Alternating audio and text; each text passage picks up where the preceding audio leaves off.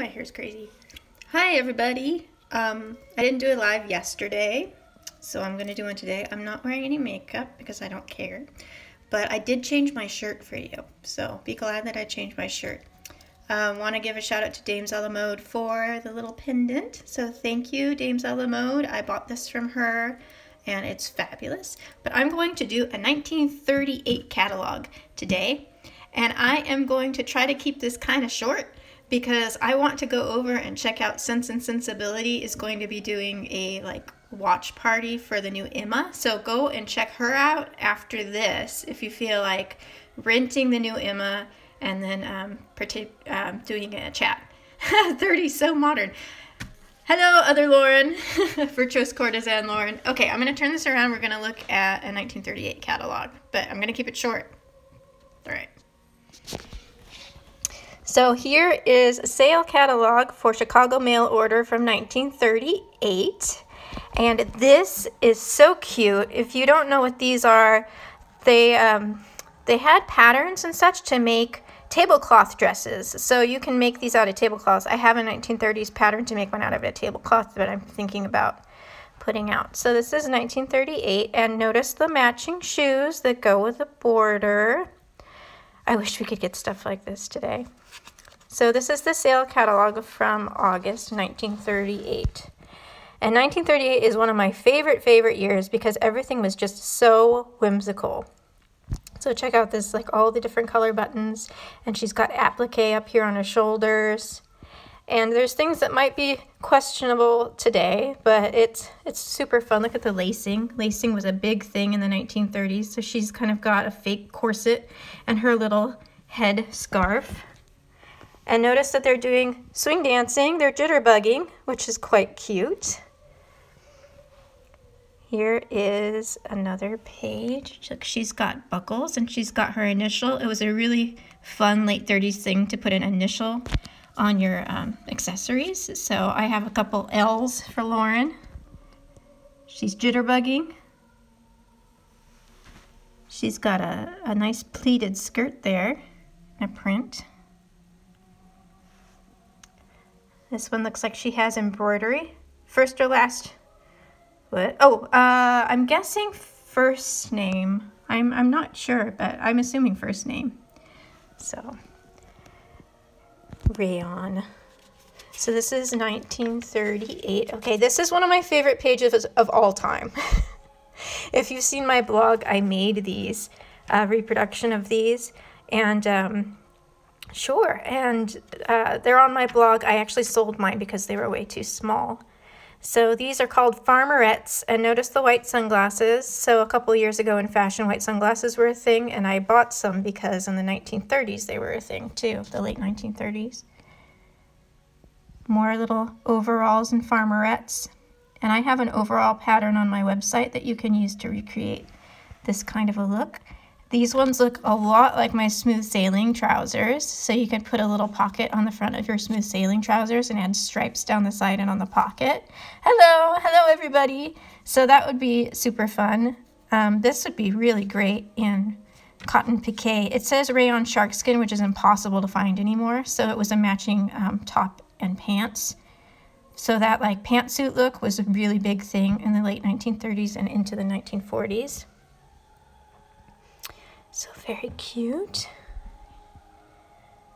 Look at the great border print here with the fruit. And again, that looks like a tablecloth. I mean, if you find a tablecloth that has a lot of stains on it, you might be able to repurpose it. Now, tablecloth collectors would probably kill me if I said to cut up a perfectly good tablecloth. So I suggest finding something that you definitely cannot get anything out of. And maybe you can try something like this. She's got a cape with little slits for her arms.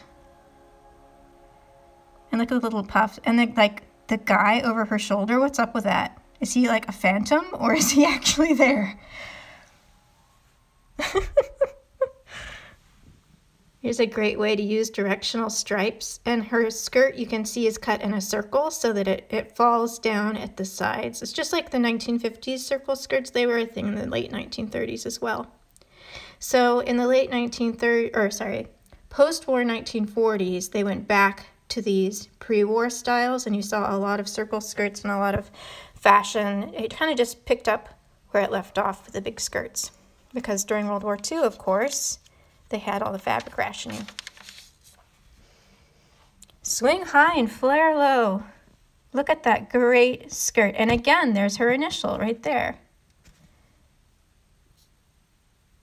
She's got buckles on her belt. Ah, yeah, striped fabric is perfect to use for a circle skirt because it falls down at the sides, like up and down, and then diagonal, horizontal. I don't know, I'm bad at directional. So look at this with the polka dots here. She's got the top, and then they've used the polka dots here on welt pockets. That's pretty great. Hi! Monogramming, yeah. So you could monogram it, or you could use a little pin with your initial and put it on your accessories, which would be really fun. Pretty gathers there. Okay, this is super cute. So this style was really popular in the late 1930s as well for kind of the dirndl look. It had a revival in fashion during that time. And can you imagine how great this would look when you were swing dancing? It would just flare out so pretty. And look at these puff sleeves. Like, these puff sleeves mean business right here. So that's fun. Ruffles. And here's another use of stripes where they put it on the bias so that it makes a V. And then here it goes side to side, and here it goes up and down. So there's lots of clever things you can do with stripes in the 1930s, and she's got the same thing going on here. And again, the lacing and the belts, and then these big tie belts were a thing too. You'll see those a lot in the late 1930s. Here she's got a silly little hat. I have a hat like this. It's absolutely ridiculous. And she's got the patterned on the jacket, and then again here at the waist of the dress. I love these sets. I need to make more sets like this. It's so fun. She looks very much like Carole Lombard, I think.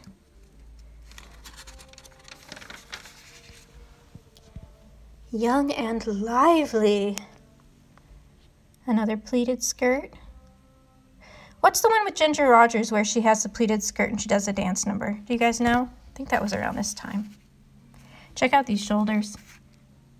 That is just so 1930s. It's like futuristic 1930s, right? And this looks like this is actually seamed. I don't know if that's seamed fabric or if it's a print with stripes. It's like, how much can you have going on in one dress? Swing time, there you go. So yeah, perfect, because this is all swing influenced. Hey, you guys knew. So she's got buttons, she's got a collar, she's got these wacky sleeves, she's got pockets, she's got this crazy belt, and she's got pleats. And this one over here, it like has all the things going on too. So she's got the huge lapels with the buttons that attach it to the jacket. She's got the buttons up the high-waisted skirt. She's got a belt. Like, she's just doing the whole thing. Yeah, they came back in the 1950s, the pleated skirts. So it was, like I said it just a bit ago, all these things were in fashion in the late 1930s, and then it picked up right back again after World War II. Really fun. And this tiny little pleating at this collar. That would be a really easy thing to add that would help you get a really period look.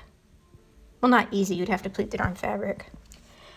This guy is like telling you to buy stuff, and they're telling you monthly payments. We've got a chenille bedspread, and I obviously always talk on the phone like this. I don't know about you guys. Fun little hats. Look at this one. She looks like a car. Like, that is seriously a hood ornament on a car.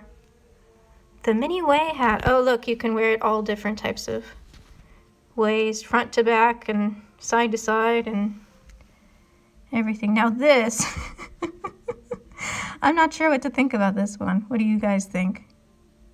Oh, I love chenille bedspreads too. My mom collected them, so I got that bug from her. This is quite cute. Open crown with the lacing holding the scarf in place and a kind of a visor. I love 30s hats because they were so wacky, especially this one here. Tootsie Roll hat. Totally a Tootsie Roll hat. Yes. If you have extra grosgrain ribbon, go ahead and make yourself a little Tootsie Roll to stick on top of your head. Beautiful little suits. I love the cut of this one right here. That'd be great on piqué also. I have piqué on my site still. I have rolls and rolls of white piqué if you guys need piqué. Beautiful, beautiful. Yeah, we're in Lucy where she goes nuts buying hats. Yes, more hats. What is going on here? What is going on here? There's some 30s styles that are so wacky that you have to be a total 1930s nerd to get it. Very cute. Hi, everybody. Look at this great sweetheart neckline with the lace. Very pretty. And she's got her flower cluster. Did you guys see Dressed in Time's outfit she wore yesterday for her birthday? She had flowers everywhere and it was fabulous. Oh, this is great. She's put in the insets of the pleats a contrasting color. So you've got your print, which who could ever match that up that great? I mean, Virtuous Courtesan would because she's nuts, but the rest of us would be like, good enough. I mean nuts in a good way because she's so fabulous, of course. Beautiful, beautiful. Yeah, she tries to hide him from Ricky. Yeah, I remember that. That would be me. We're not going to talk. I called out. We're not going to talk about how many hats are in my closet. So this is pretty cool. This is a solid sheer over a print underdress. So that looks like it's a net, huh? A net, and then the sheer so that it just peeks through. And that gives an interesting texture. I like how they've done it on the sleeves. Do you know, like 1830s sleeves, they did, or 1820s and 30s, they did this, but with long sleeves. That's a fun way to make something look authentic. To that level of matching. It has to have been magic involved in matching that. Like they're showing how full the sweep of the skirt is. That's a girl's dress. I mean, I would have loved having a skirt that full when I was a girl. Smocking is still a thing, or shearing. Oh, I have a little thing. Here they've got ribbon sewn to a sheer. I believe that Eva Dress did a dress with ribbon sewn on top of a sheer like that. And then she's got an interesting braid going on up there. Oh, it's not focusing. So she's got pleats, a braid, shearing, sheer sleeves, ribbon attached to the sleeves, and a belt. Oh, a collection of McCall's. The McCall sewing patterns are my very favorite ones from the late 1930s. Early to late 1930s are my favorite ones. I have a 1939 McCall pattern catalog, a big, big one that I can share in a future video if you guys want. Here's actual smocking, not shearing, and little, like, little ball tassels right here. Very fun. Some slips. This has an interesting V inset at the front, and she's got embroidery. This one has shearing at the front, which might lay funny. I'm not sure about that. And I guess you'd have to tailor your dress depending on the slip. More slips. She's got like a butterfly up here. She has lace at the bottom and at the top. Very cute little slips. Panties. Summery knit rayon. Those are probably comfy. There's like the briefs. They're coming into fashion. Advanced 1951. That would be amazing to see that catalog. I only have two catalogs. One is a 1950s Advanced and one is a 1939 McCall. My 50s Advanced one's really stinky though. It must have been stored wrong. Here's a great house coat. I know people are sewing house coats right now for the social distancing challenge. Pajamas. Cute, cute little house coats. And loungewear. Girdles. So you notice they still called them corsets. In a lot of 30s magazines, they still called girdles corsets. And these are lastex. So this is kind of like modern shapewear. So this would be a knit that you would pull on. So it kind of gets, which pajama set? This one here? This one is really cool. I love the polka dot accents. Let's see what else we got. Bras, 2 for 21 cents. Notice that there's no cup sizes on the bras. It's only by bust measure. Yeah, that one is my favorite too. Now these ones are a little bit more shaped with cups. Cups started coming in more in the 1930s. Here's socks and ankle socks and saddle shoes we think of as 1950s, but it definitely was a 1930s swing thing. So you see a lot of collegiate girls wearing stripy socks with saddle shoes. What's on this one? Snow White and the Seven Dwarfs. I'll take that. That's pretty fun. I forgot that 1938 is the year that Snow White came out.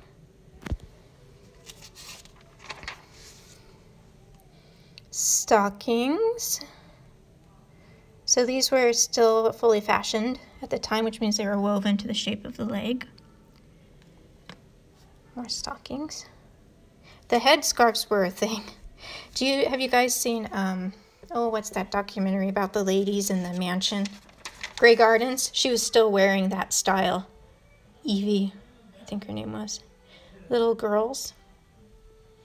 Here's like diaper covers. Those are still a thing for people that do cloth diapering. Snow White came out in 1937. Okay, well, I guess she was just still in style. Socks for men, yeah. Here's initials again. Big, big thing to do initials. Little zippers. This is quite fun. What does it say?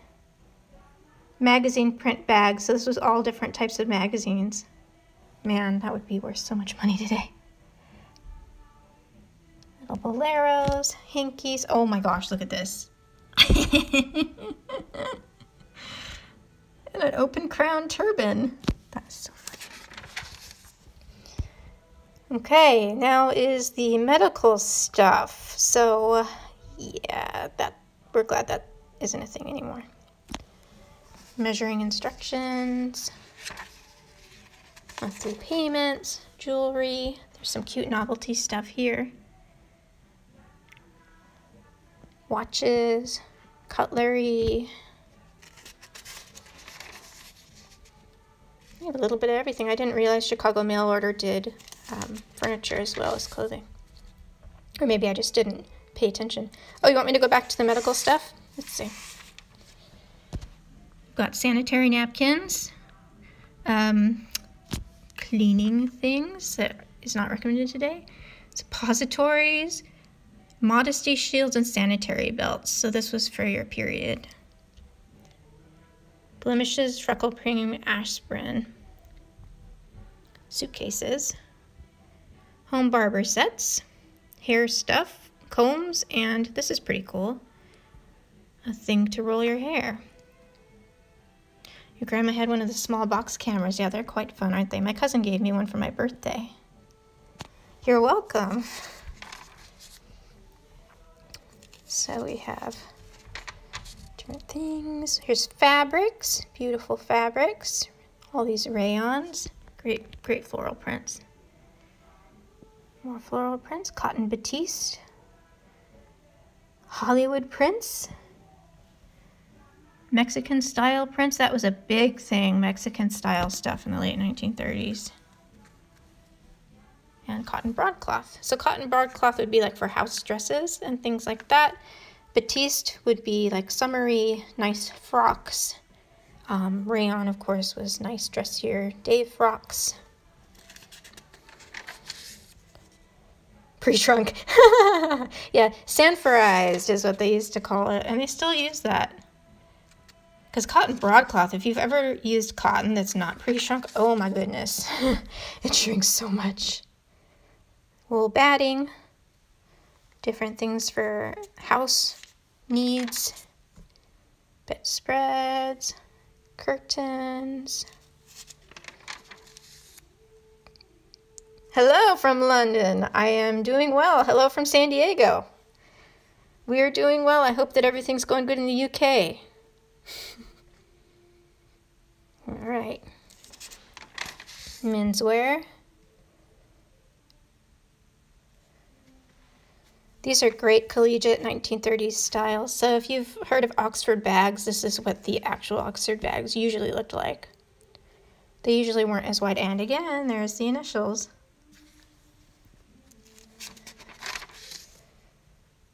Men's jackets, shirts, lovely action back, belted back, whatever you want to call them. My grandma called these action back, and I know that guys now call them belted backs. Men's workwear.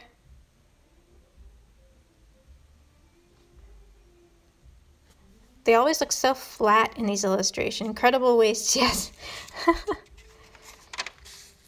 Take care too, Nadia. Here's boys' clothes, more boys' clothes. Boys, do you guys want to look at this boys' stuff, or are you kind of over it? Men's shoes. I think we're pretty much done with the boys' stuff. Work shoes haven't changed very much. Men's dress shoes. Little girls' shoes. Nursing shoes. Those are quite similar. Love 30s fashions for men. They look so smart, don't they? That's actually, I met my husband when we were both doing vintage, and he was wearing head to toe 1930s every single day, and it was pretty awesome. Now we're pretty lazy. Look at these. Aren't those great? Love, love, love. Look at the color. I wonder what colors. Let's see what it says. Multicolor. It doesn't say. It just says multicolor.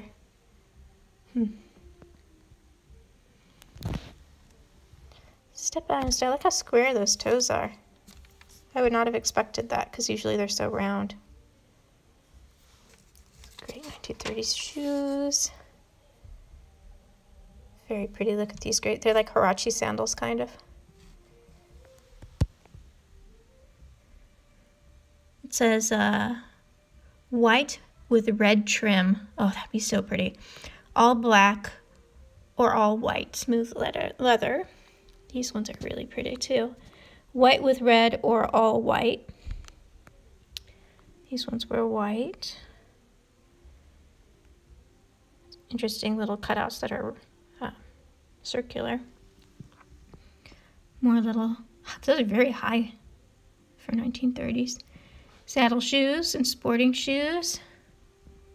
A friend turned me on to using bowling shoes and just removing the spikes, or not spikes, golf shoes, and removing the spikes to get that look now. Pretty little Oxfords.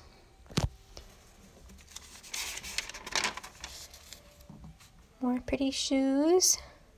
These are very sensible here. Color. Wedgies. Wedgies have a different meaning today. Blue with cork, it looks like. And notice that they're wearing these ones with socks. That was a very sporty late 1930s thing. I love the colors too. These ones she's wearing with slacks. These are fun. These kind of made a comeback in the 70s, didn't they? And look at this. You still kind of find granny shoes that look similar to this. Oh, and this one too. Is that called a wedge heel? Oh, that's why it's saying wedgies. It just made sense. Oh, more Snow White shoes for children and misses. I bet these are exceptionally rare. I've never seen these. Have you guys ever seen existing ones of these? If you have, make sure you leave me a comment. Those are so cool. All right.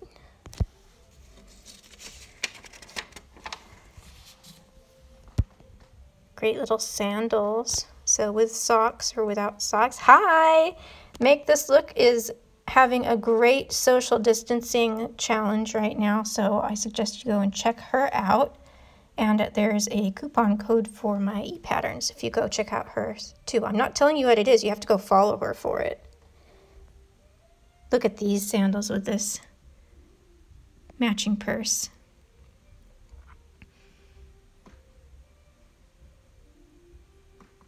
Matching purses. I love this one. Three-piece outfit. So there's the headscarf again. With notice that in all the headscarves it's tied under the chin, and you still see Queen Elizabeth do this. Oh, sure. Glad to help spread all the love. We need all the love right now, don't we? All right. Oh, this is the last page. So we've got cute little girls' dresses, a slip. Oh, there's initials again. And she's got little flowers on her slip straps. That's quite cute. Fabric, fairy tale designs. It's not specifically saying it's Snow White this time. Gosh, I wish I could get all these prints. They're so cute. Here's some sweaters. Chic, youthful, all wool. Men's shirts and men's trousers with initials. Okay, guys, I think that's it. I'm going to go pop over to Sense and Sensibility and see if I can catch her chat about the new Emma. But I hope you guys enjoyed this, and I hope you hang in there. Know that I'm thinking of you guys all. See, turn it around. Okay. All right. My hair's crazy. I'm praying for you guys. I hope everything's good, and hang in there. We're all in this together. Okay.